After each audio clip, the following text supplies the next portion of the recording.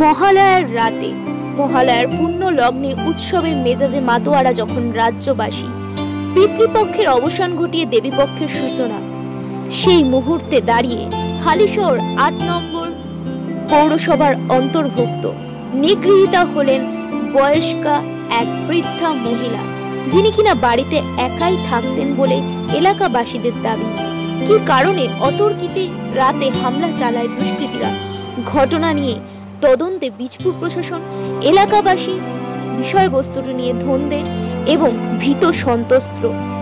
এই বিষয় নিয়ে আমরা ৮ নম্বর পৌরসভার পৌরমাতার সঙ্গে কথা বলতে গেলে তিনি জানান এই বিষয়ে তিনি অবগত নন, তাই এই বিষয়ে তিনি কোনো মুখ খোলেননি। ঘটনায় গিয়েছিলেন কমল অধিকারী, কি বললেন তিনি দেখুন অলিও নিউজ সুপারে। বিষয়টা কি বুঝলেন? দেখুন, আমি যখন গেছি তার আগে আমি এখানে সকালে যখন আসি তখন এলাকাবাসী থেকে ফোন করেছে, ওই ওয়ার্ড থেকে ৮ নম্বর ওয়ার্ড, হালিশহর ৮ নম্বর ওয়ার্ড, নেতাজি নগর, ওখান থেকে ফোন করেছিল। ফোন করার পর বলে, দাদা এখানে এমন একটা ইনসিডেন্স ঘটে, একটা বৃদ্ধ মহিলাকে মারধর করা হয়, তার ঘর বাড়ি ভাঙচুর করা হয়েছে এরকম। তাই বললাম ঘটনাস্থলে কারা কারা গেছে। বলছে ওখানে নেতৃত্ব যারা রয়েছে, মাদাদা, লোডনদা, ওনারা সবাই রয়েছে এবং মিডিয়াও এসেছে।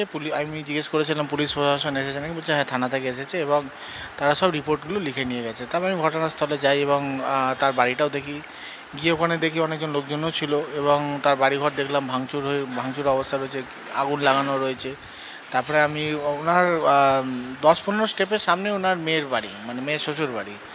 তো আমি ওখানেও গেলাম, তখন কিছু মিডিয়া এসেছিলো, তখন তাদের সাথে কথা আলোচনা বলার পর আমাকেও জিজ্ঞেস করলো। হ্যাঁ ঘটনাস্থলে আমি এসেছি, কিন্তু আমি দেখলাম এইগুলো সত্যিকারেই দুঃখজনক, লজ্জাজনক ব্যাপার যে একটা বৃদ্ধ মহিলা, ৭৫ বছর বয়স ওনার। আর যারা এটা ঘটিয়েছে এবং আইন প্রশাসন এবং আইসি সাহেবকে আমি ফোন করেছি, আইসি সাহেব বলেছেন যে উনি ইনভেস্টিগেশন করছেন এবং আমি এটাও আশ্বাস দিয়েছি ফ্যামিলির লোককে যে যেই বা যারা যেটাই করে থাকুক, এটা আইনেও তারা পানিশমেন্ট পাবে।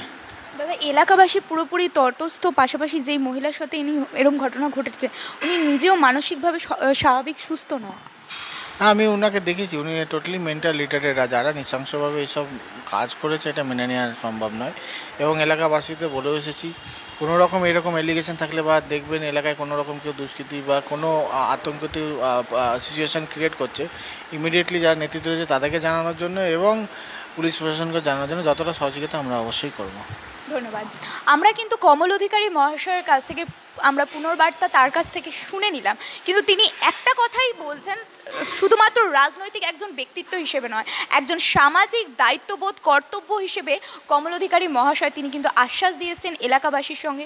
বীজপুর প্রশাসনকেও তিনি এই বিষয়টি অবগত করেছেন এবং প্রশাসনকে বলেছেন বিষয়টি যাতে তদন্ত করে বীজপুর প্রশাসন দোষীদের উপযুক্ত শাস্তির ব্যবস্থা করে।